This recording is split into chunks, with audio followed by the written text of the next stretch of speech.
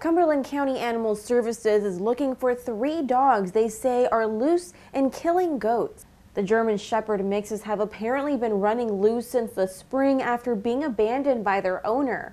One of the dogs was captured and placed with a rescue in Virginia. The dogs are said to be in the Westover area. Residents have reported 3 separate attacks with 11 goats being killed, according to the agency. Please call Animal Services if you see them. The department is trying to humanely capture them with tranquilizer darts, special traps, and snares. At the CBS 17 Digital Desk, I'm digital reporter Judith Ratana.